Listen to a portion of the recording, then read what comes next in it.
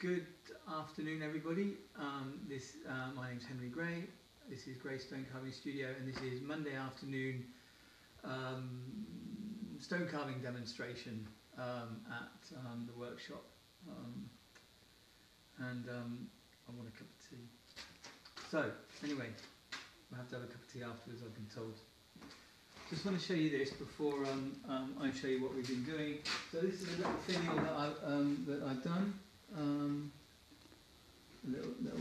In Chicks Grove. It's a local stone, and what's quite nice is the banding in the material. So this is, this is sedimentary rock, and the banding in the material is really pretty.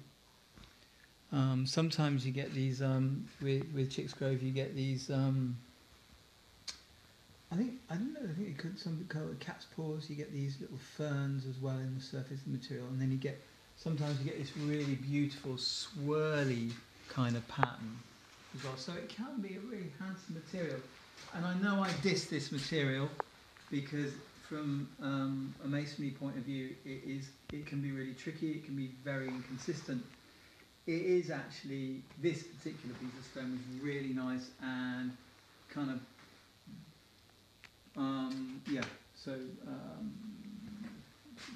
say that. Rue says beautiful.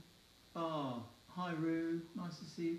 The other thing I want to say, I'm sorry about the mess. It's a bit untidy this morning. I haven't swept up before the demo. I just kind of wanted to get that finished, and this to a stage, the stage that I said I get it to you. So this is the kind of what I did last time was we did this, or the time before we did this check, we took this bit of material out, and then last time I made this shape and started carving the outside. And what I've done is I've done the opposite side. I've carved the opposite side and then finished off this. So this is kind of rolling over. And the other thing I did is I pushed this central frond down a bit, and then I pushed this down a bit so that it goes up and over. Whoa. And I pushed this down a bit, and I pushed this down a bit. And then this is why it's useful to have a template. There's the template. It's gone. Template's gone. But it's useful to have a template because I could easily just reapply. No, that's not it. Anyway, it's somewhere. The template, so you can reapply it as you rub it out, as you go down through the stages of this. And again, this is architectural carving. This is there are kind of it's easiest to do it in this kind of ABC way. It's not sculpture, although a lot of sculptures are still done in a kind of initially in an ABC manner. So as you can see, I've kind of dropped this down, this down, and I haven't made a decision about what this background would be. You can texture it, you can sparrow peck it, you can tool it, you can rub it, you can make it, and I've got to this stage. So with an acanthus leaf, these are V-cut. Yeah, so this is the low point, whereas actually this above this is the high point. That's the high point, and it drops down there. So this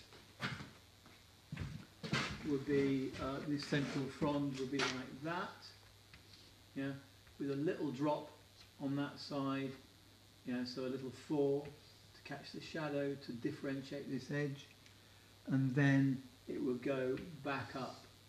Well, not that high, but it would go back up to. Can you see? There's a central line running there, like that. Does that make sense? Okay. So this is for those of you who are carving along. I don't know if you will be carving along. God. Anyway, right. So, what also makes this kind of lovely, a lovely design and very, very simple, is you kind of got ups and downs. You've got so this leaf here is obviously higher than this. So this is high, this is low. So what we'll do, and this this little kind of... Oh, also the other thing I did was I drilled these holes in and drilled them in, so you got these kind of deep spots. Arms a little bit unfortunate. All the arises on this one got nibbled away here and nibbled away here, and that's my bad. I should have been slower. But what I'm going to do now is I'm going to create there's kind of 1, 2, 3 batches of leaves, and the batches of leaves kind of like come up and then start low and then come up and then start low. Right. So I'm going to just start carving that.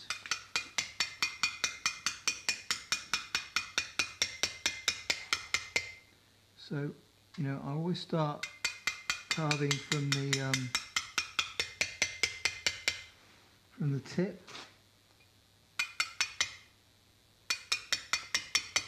of, you know, so the sharp point, you come into the sharp point, and then from these internal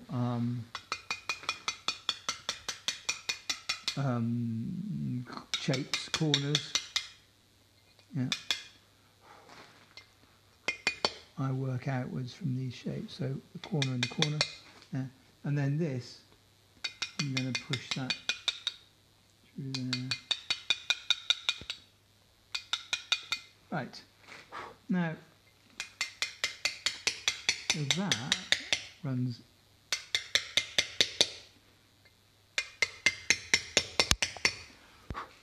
so what I want to do, I'm trying to come around this way. I'm just trying to avoid the camera. Where am I going? Ah, this is the one.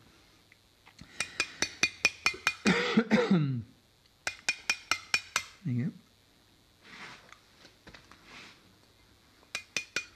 Oops. You see what happens when you run it. So I'm going to push that down.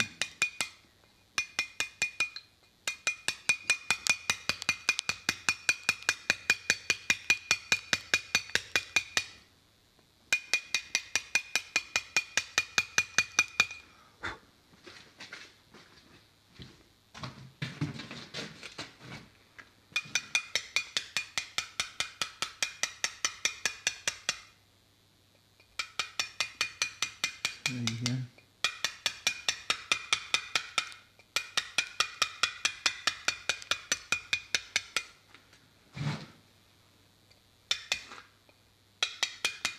So you see what I'm doing? I'm trying to avoid running into it all the way to that there, because as soon as you put a blow into the bottom of this, you kind of make this area weak. So especially if you found yourself, you know, imagine you were kind of working in. No, I'm not going right up to it. But if you managed to tap there and you put a blow in there, and you went all the way round, all it would take would be a little knock or a little bit of frost getting into the little cracks that you created, and this whole leaf would pop off.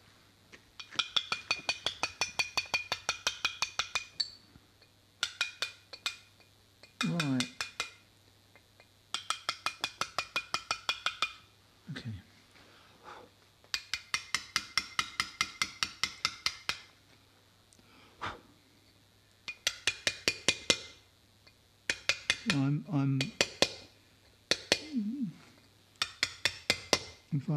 My drill's at home at the moment, but if I had a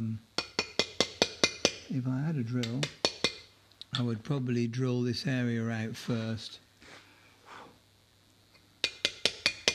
But I'm doing a kind of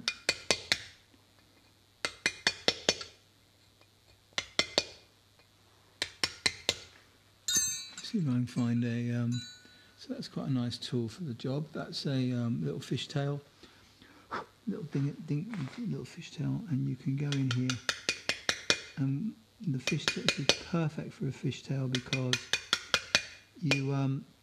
you're less likely to destroy this aris here when working into trying to get a vertical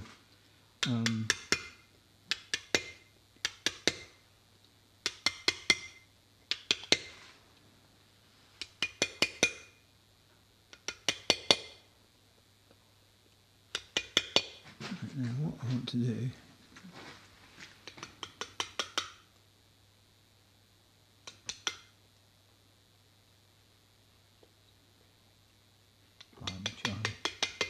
okay. So it gives the illusion of that line continuing to run along here and then to here. It's not brilliant, but we'll see. And this little leaf running over the top of, coming over the top of that, as this one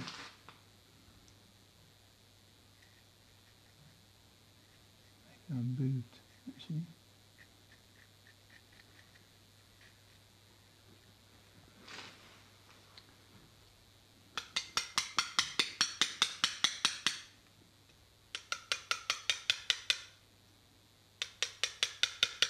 There you go. Anyway, so that's kind of gives you a basic idea. So this is high and this is low here. Don't have to do too much in that, because what we do now is we run the V-cut in.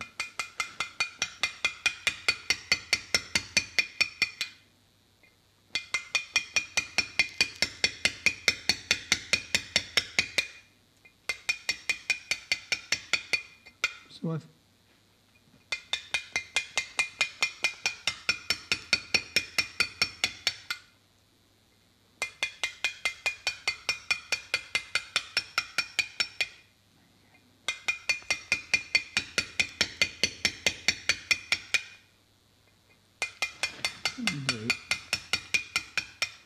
do that.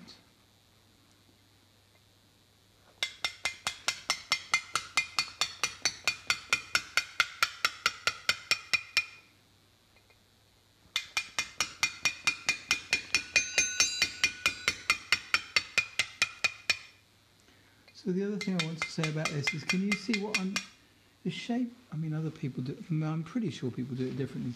But look at the shape of my body and what I'm doing. I'm carving with my body. I'm not just carving with my hands. I'm carving with my whole body, so that this shape doesn't change. And I know I keep coming back to this, but it seems to me, people, maybe it isn't hugely important. The more I do it, the more it seems to be the easiest way to do it. Is I keep this structure the same, this structure, and I'm actually moving my whole body. I'm carving from the tips of my toes all the way through my hips, basically. And this is what, and my body does, my torso does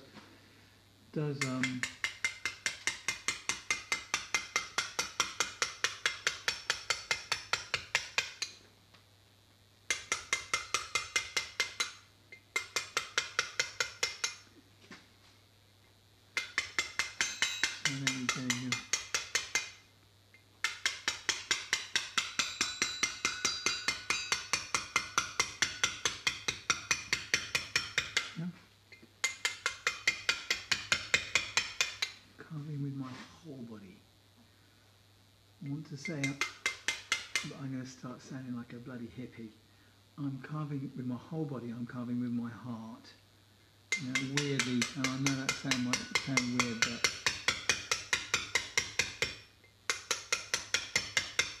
that's what I'm doing.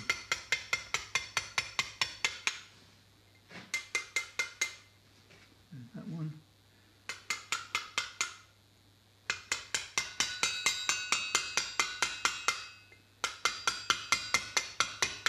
Now, it's been a while since I've carved an acanthus leaf, and I'm not looking at any reference other than the material that I put onto the template. So I'm pretty sure. I mean, when you look at acanthus, you can see how different they can be. And actually there's a spikiness to some acanthus leaves that are really is that this doesn't quite have. But I quite like these shapes, so that's what I'm going with them. And they fall within the parameter of the kind of Corinthian style.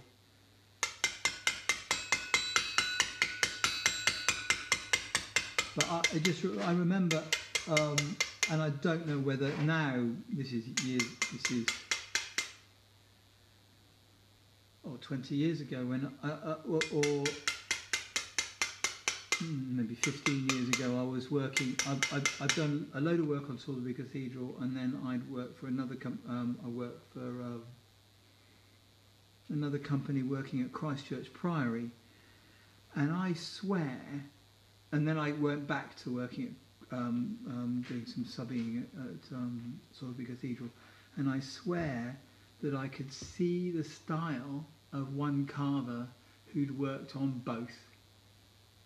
I swear it, and I might have made it up in my brain, but I'm pretty sure, because there was a time where I could look at a piece of masonry on that west front of Salisbury Cathedral, and I could tell you who in the workshop had made that particular piece of carving, that piece of masonry, that piece of carving, because everybody, everybody brings themselves to it. Everybody has their own style.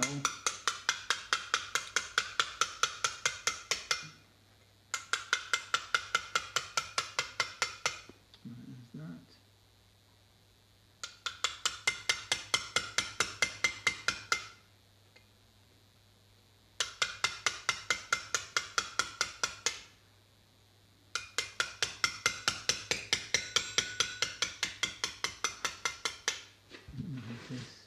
Come over the top.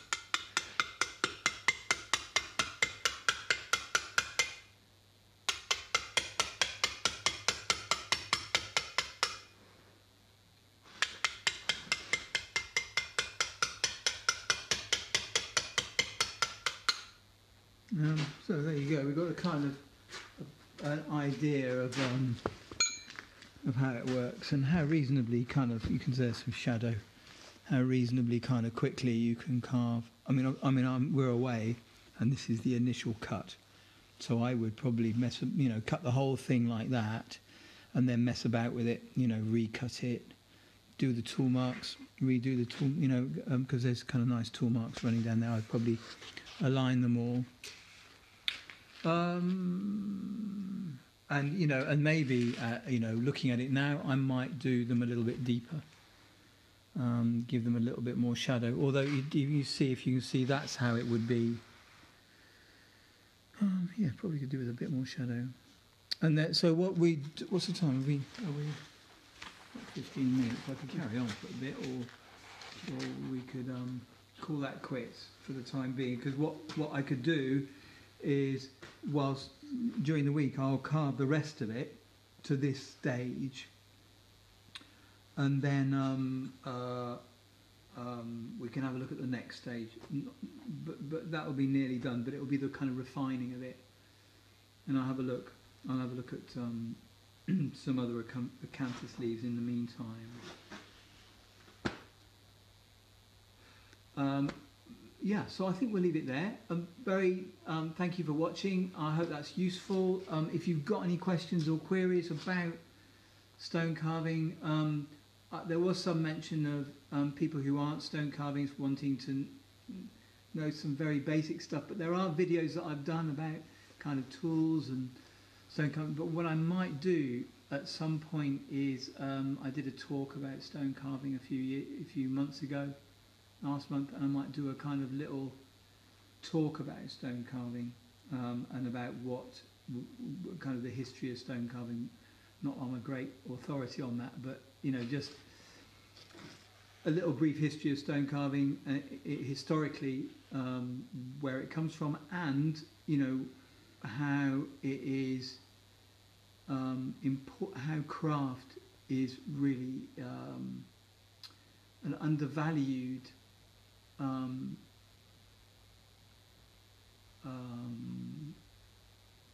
pastime, living in our society today. So how kind of physical work is undervalued. So now I've thought of that, I'll put that together. Thank you very much. Have a lovely week. Stay safe in these weird and wonderful COVID times. I hope you're okay, and I will see you next week if I be spared. Cheers.